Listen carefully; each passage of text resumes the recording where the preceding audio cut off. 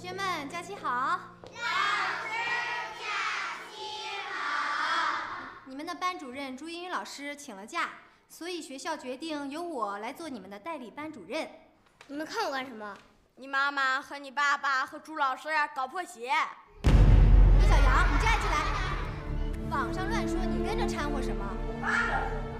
你到教室外面清醒清醒去！你不尊重同学和同学的家长，出去！好了，同学们，现在我们检查假期作业。关于网络上炒作于萍萍的事情，在组织上还没有正式结论之前，我希望大家不要随便议论，不能瞧不起于萍萍同志。那于萍萍的工作问题呢？什么工作问题？她的工作非常出色，她必须继续工作。那么我这个道德热线，就是关于换妻是一种危险的社会不良风气的话题节目，还要不要做呢？这个节目原则上可以做，我们又不是针对某个人的，一个谈话节目，又不出形象，可以做。而且于萍萍的事情到底是什么人在捕风捉影，或者什么人恶搞，现在还不清楚。我们大胆地做这样的节目，说明了我们台里至少认定于萍萍的工作和为人。散会。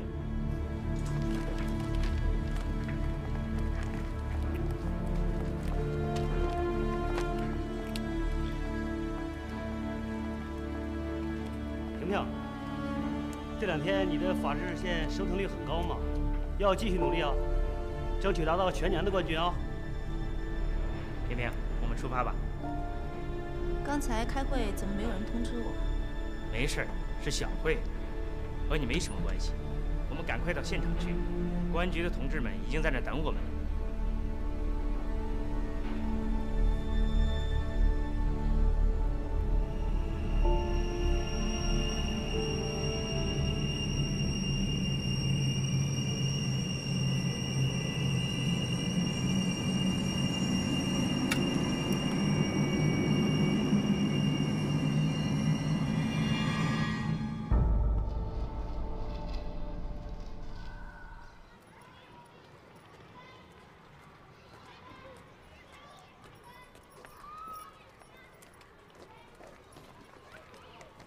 李小军，你妈妈是什么偶像？你爸爸是什么东海第一把刀？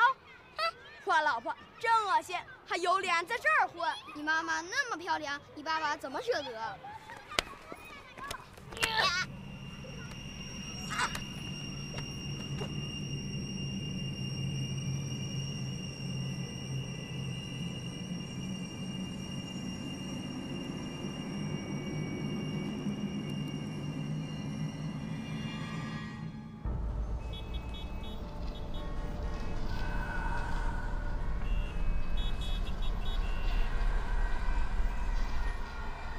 李小军，你妈妈是什么偶像？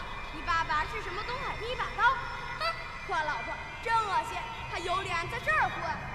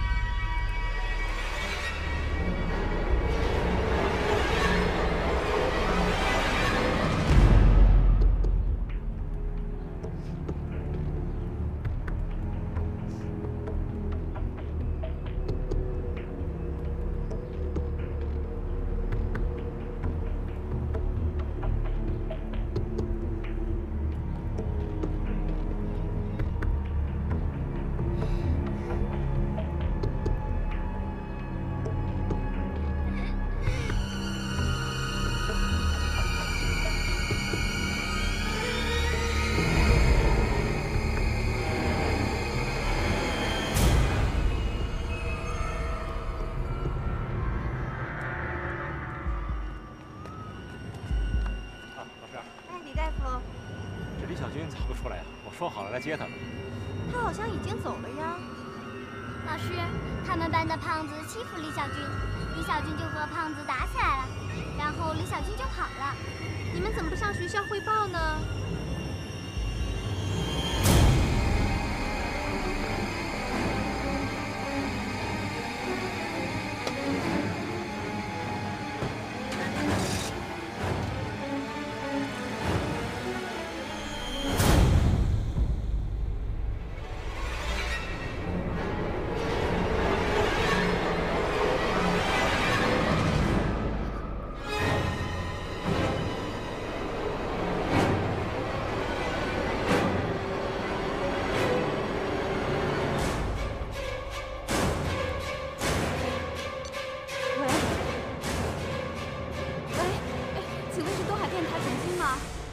你帮我转一下于萍萍的那个法治热线的栏目，对。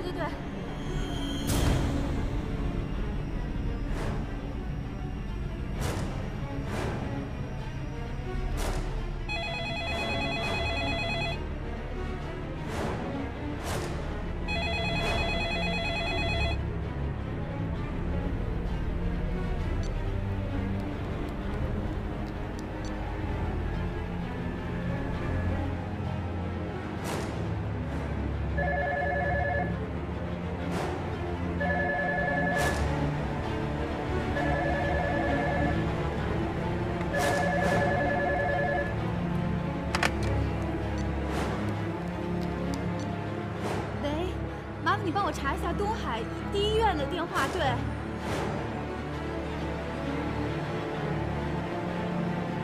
喂，哎，请问是东海第一医院总机吗？哎，麻烦你帮我转一下那个脑外科的李儒军大夫。对。喂。喂，哎，请问李儒军大夫在吗？啊，他不在。喂，你帮我转告他一下，就说他的儿子可能会出事儿。你怎么知道？哎呀，你就转告他吧，麻烦你快一点，救孩子要紧。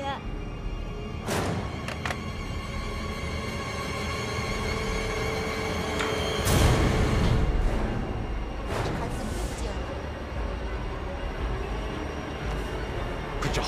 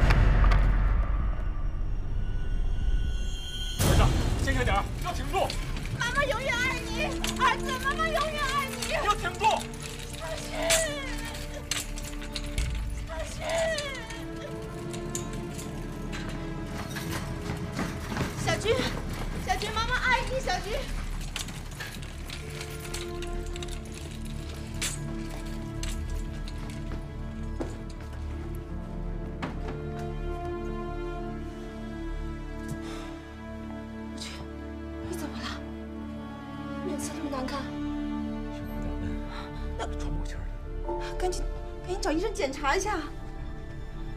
可能是因为孩子的事儿，我承受不了，坐会儿就好了，没事。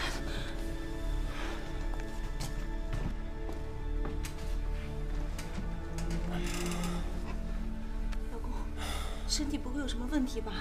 没事，你放心吧，我的身体好着呢。现在关键是我们的孩子。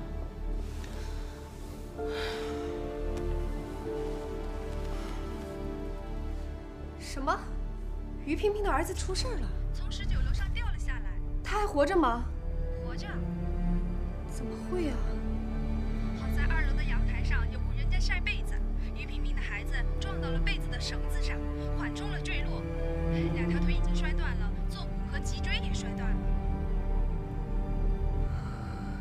真是命大呀！医生分析，至少是终身瘫痪。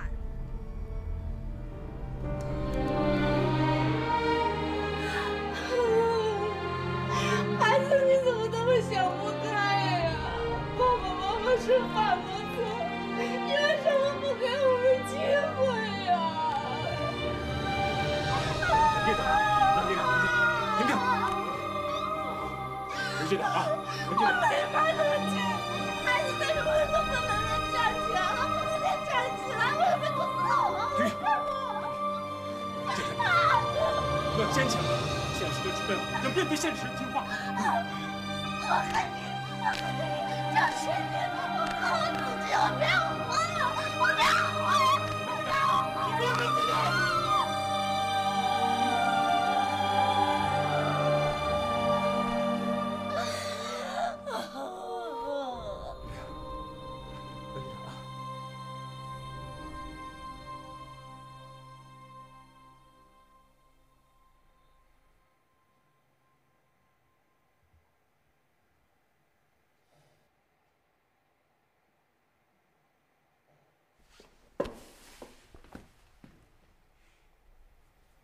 你满意了吧，芙蓉妹妹？李小军出事儿了，于萍萍和李如君身败名裂了，你还要干什么？这就是我20年的回报吗？这不是我要的结果，太残酷了。我要的是另外一种结果，可是他没有来。 看来这世界不是以人的主观意识为转移的。你早知道就好。但是我们都不指望着你改变。你的性格决定了你必须这么做。我做什么了？你有证据吗？你赶快远离我，啊，免得有一天我把你当成赖皮狗一样赶出去。 你这么恨我有用吗？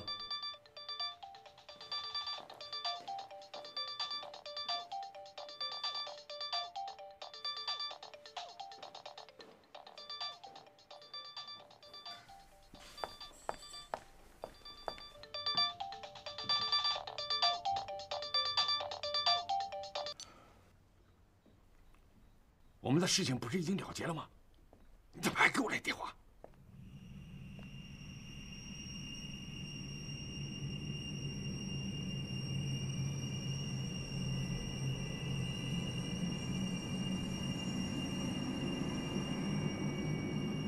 那你这样，我明天到你饭店去。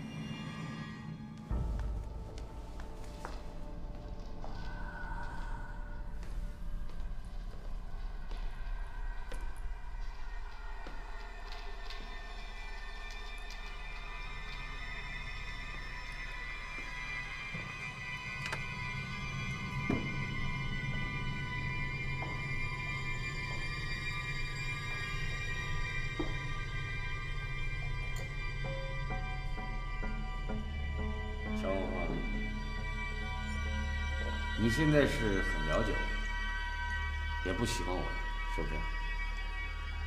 但是我没有犯法。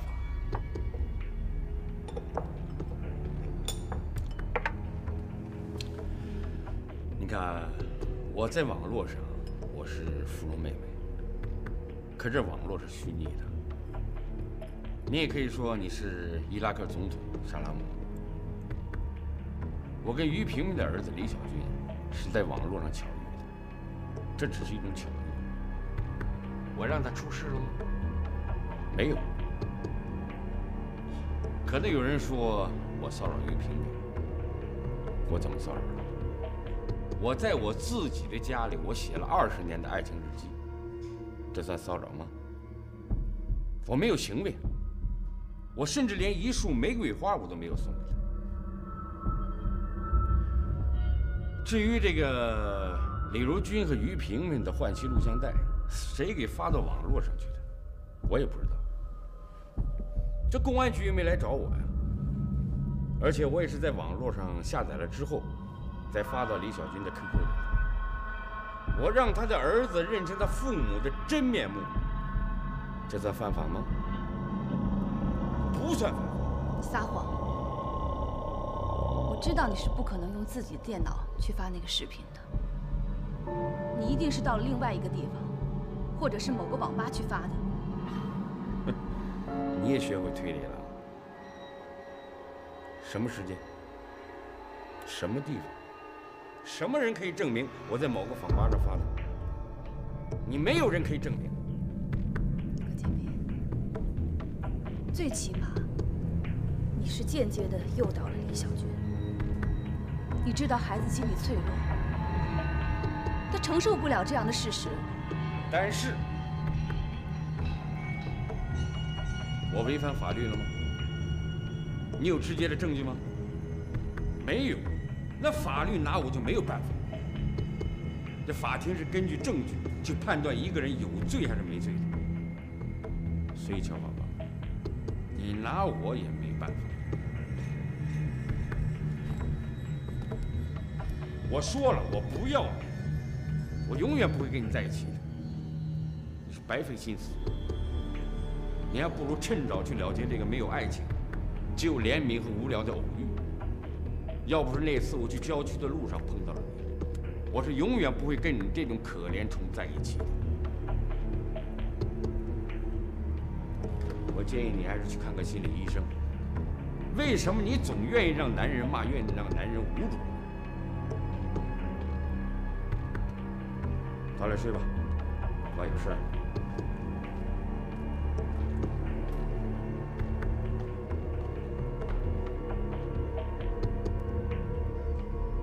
在我这里的日子已经倒数了，啊！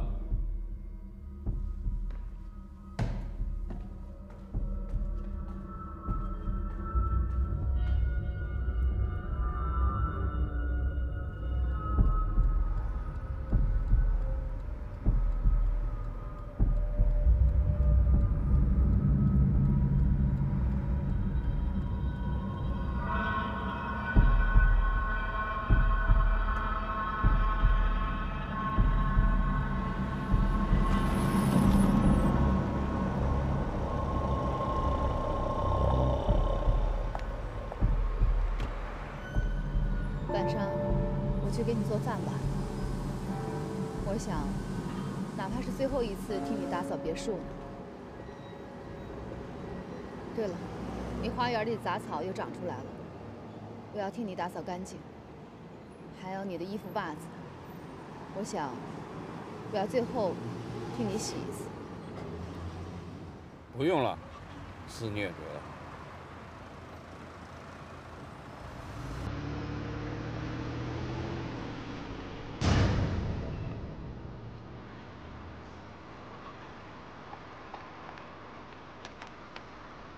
师傅，跟着前面的黑色到底。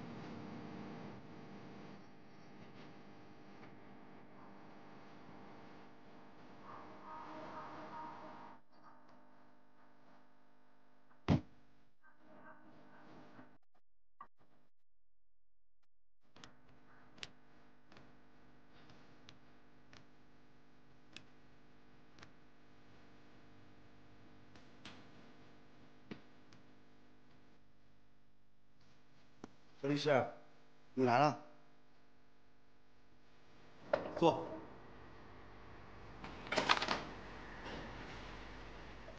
何律师，好久没见了。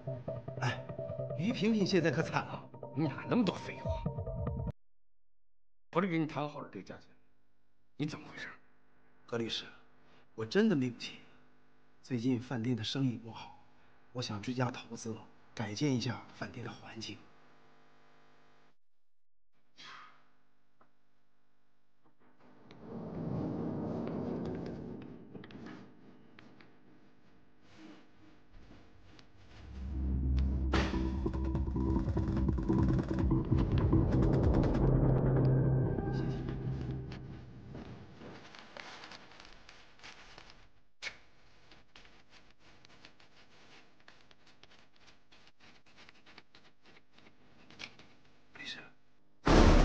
我一定还你。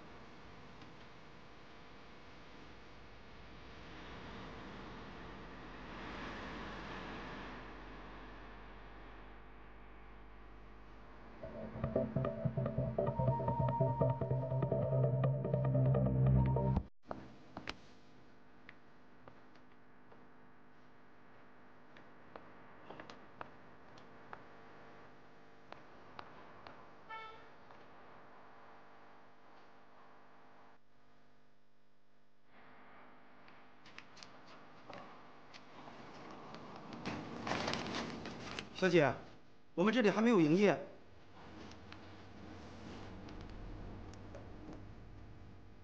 小姐，你认识我？啊，不认识。你刚才说那个没开业是吧？那就算了。哎，小姐，见我是不是眼熟啊？我就是那个骚扰著名女主持人于萍萍的骚扰者，怎么样？有点名气吧？不过您放心，我改邪归正了，我再也不骚扰女人了。小姐，以后常来光顾啊！我重新做人了。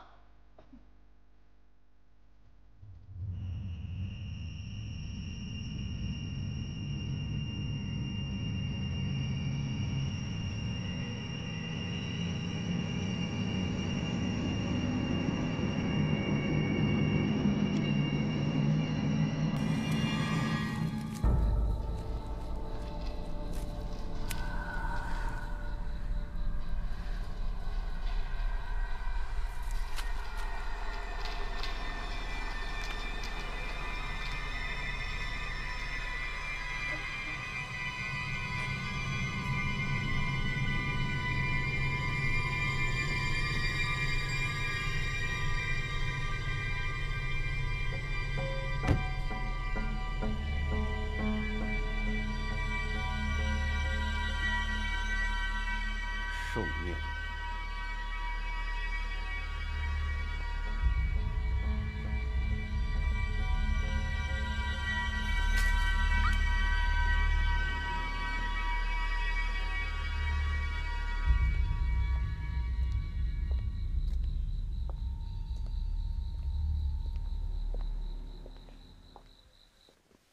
带领刘全村民兵开始治理封杀，现如今30万株绿树覆盖。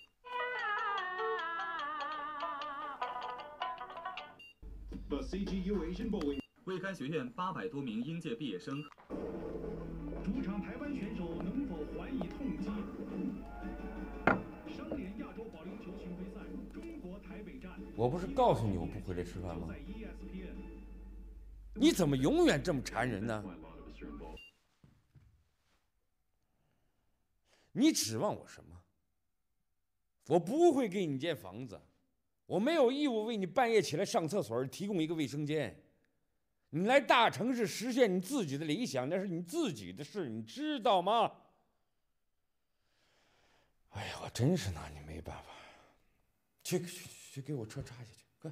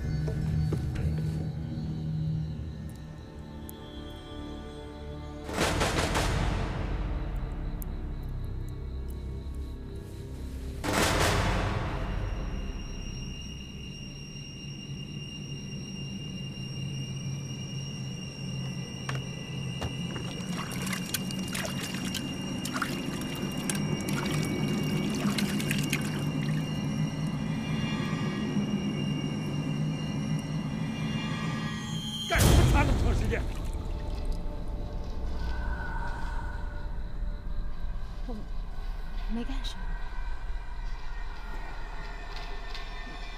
你在烧什么呀？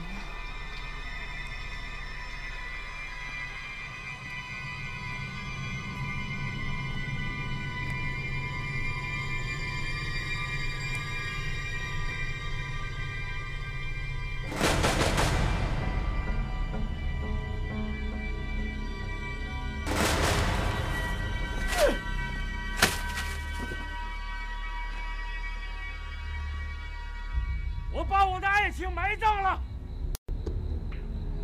从此我再不相信什么爱情，永远不相信了。我要好好干我的事业，我要做一个公正的、充满爱心的好律师。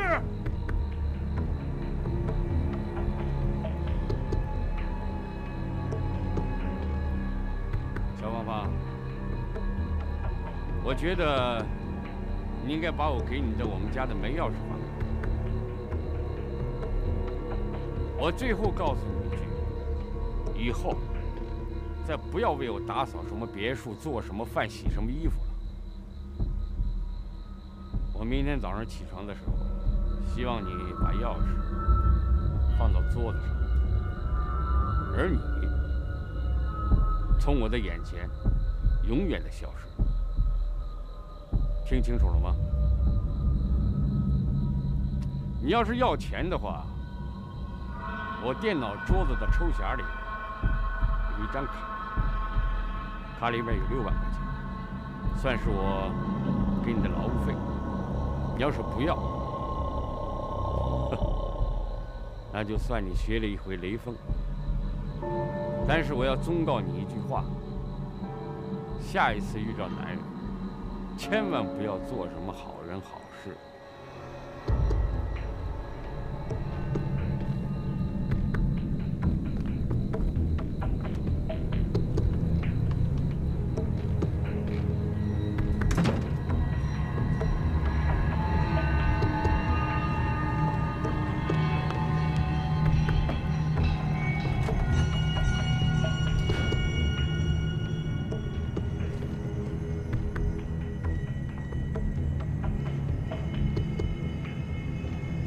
贺建斌，干什么？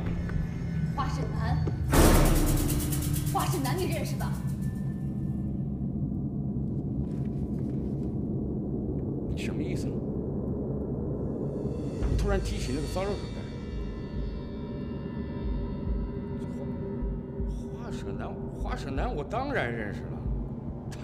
他曾经是我官司的被告，我曾经代表于萍萍调查过他，还跟他当面谈过呢。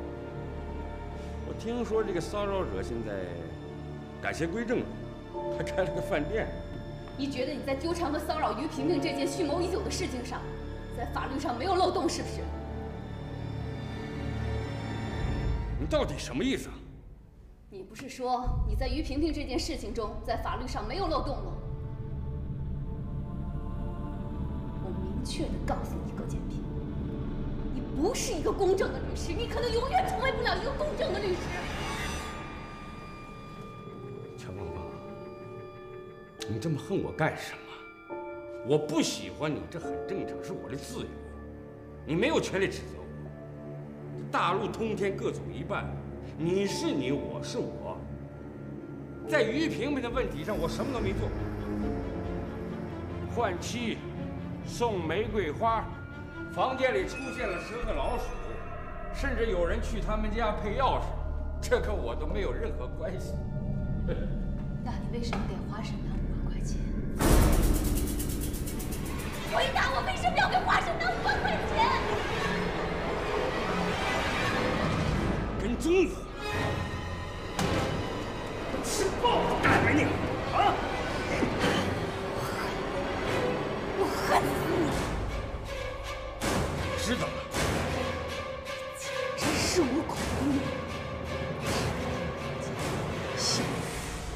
你太卑鄙，太无耻了！你都知道了。华沈南骚扰于萍萍，和芙蓉妹妹诱导李小军一样，都是你葛建斌可耻的阴谋的伏笔。都是你为了骚扰于萍萍而精心策划设计的阴谋，而朴朴的偷拍是你意外的收获。种下了这么多恶毒的种子，都是为了摘取于萍这朵你垂涎已久的美丽的玫瑰。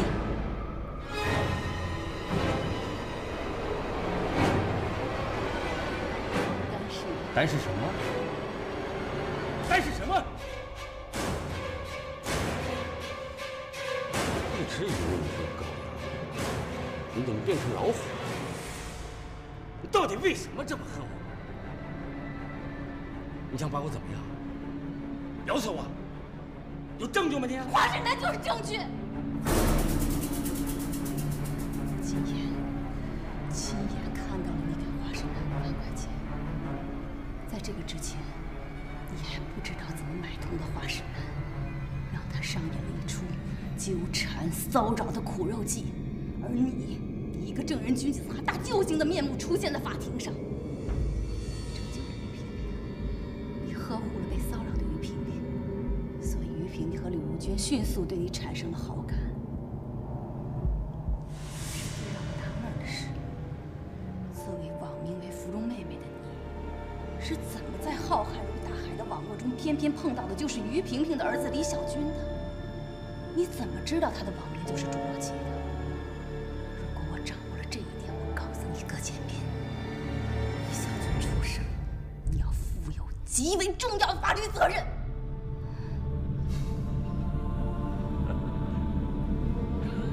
小王八，你终于让我佩服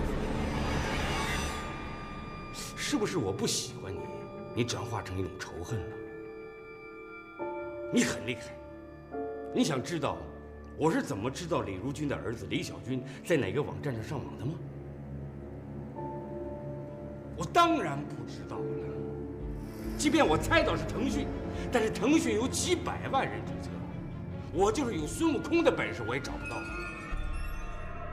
但是，我找到了，我跟他交上了朋友，我吸引他注意了，这是我的智慧。我一直想知道这一点。这个疑团，我一直解不开。我能告诉你吗？我不傻。我现在怀疑你是不是哪个人派来的？为什么你挖空了心思想掌握我？难道我就是于萍萍？你就是另外一个葛建斌？我一直以为你是个正人君子，我以为遇到了自己的男人，一个成功的男人，我以为和你在一起我就找到了幸福，但是没有想到，我只是和一个有严重的心理缺陷、隐藏的更深的骚扰者在一起。一个很懂得法律，却用法律来钻法律空子的无知者、卑鄙的小人！掐死你！然后我把你剁成一块，从下头到头头，我还可以找个没人的地方给你埋了，甚至用硫酸把你的肉体一块一块的融化了，不留任何证据，信不信？知道你可以，你是律师，你知道上千种杀人的办法。但是你怕法律，你怕上刑场，你太怕了。怕的一听到刑场，你就心跳过速。不是说你在刑场上受过极大的震动吗？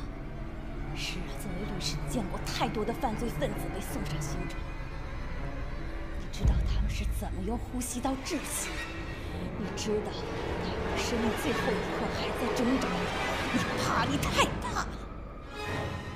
但是枪口对着你脑袋的那一瞬间，你在等待，等待的却是永恒的黑暗。当然，最新使用的死刑注射车，你也不敢上去，因为你怕在死刑注射车的心脏示波器的图案上，你的心脏不到1分钟就会变成一条直线。在你临行前，你的裤管要被绳子紧紧地绑住。你太怕了。你会把我和华山南干的事情说出去吗？你会吗？对于你这种高智商的、更加阴险的骚扰者，女人绝对不应该沉默，因为你对社会危害太大了。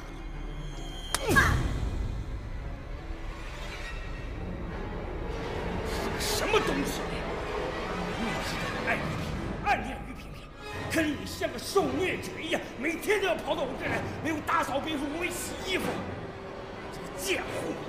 我知道你越是打你越爱我，但是你的爱对我来说一分钱都不值，知道吗？我掐死你！告诉你，哪怕上一次刑场，我也得让你死！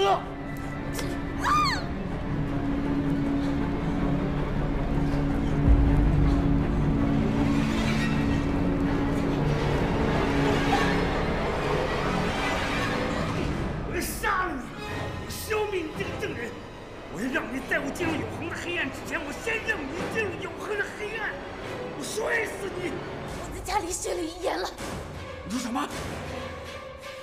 家里写了遗言，是这样写的：我乔芳芳的死和你葛建斌有关系，是你杀了我，刑场在等着你，黑洞洞的枪口正对准你葛建斌的脑袋。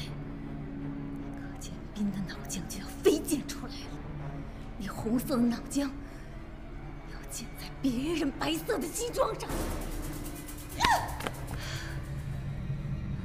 我说过了，你怕法律的惩罚是不是？我的死亡的证据链我已经替你准备好了，这不就是你律师所需要的吗？芳芳，我失败了，我在你面前彻底的失败了，都是我干的，我承认。你能放过我吗？芳芳，你要什么？别墅、钱，你只要为我保密，你要什么我都给你，好吗？你这样，我给你60万，你去买套房子，再给你60万，你去买台宝马车。这样的话，你就不用担心每天晚上必须要把自己打扫干净了。你就是半夜起来的时候，也不用担心拿着手电筒去找公共厕所了，明白？我再给你一笔钱，好吗？芳芳，我知道你是需要男人爱的人，我把我的爱给你，好吗？明天我们就结婚，我会爱你一辈子的，芳芳，我说的是真话呀，好吗，芳芳？啊，芳芳，我错了。我不该动手打你，能原谅我吗？啊，我们马上就结婚，就在这个别墅结婚，我也不需要什么财产登记，好吗？我爱你，让我好好爱你，好吗？我们建立个家庭，你为我生个孩子，我来养活，好吗？你的爱感动了我。在最后一刻感动了我，我知道像你这种女孩子，我再找不着了。我一定会好好珍惜你的话，好吗？看在我们这几个月的份上，你答应我吧，好吗？我发誓，我要是不跟你结婚，我要是不爱你，我明天出门就要车撞死，好吗，芳芳？你答应我吧。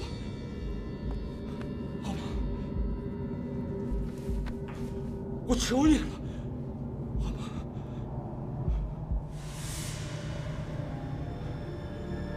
好吗？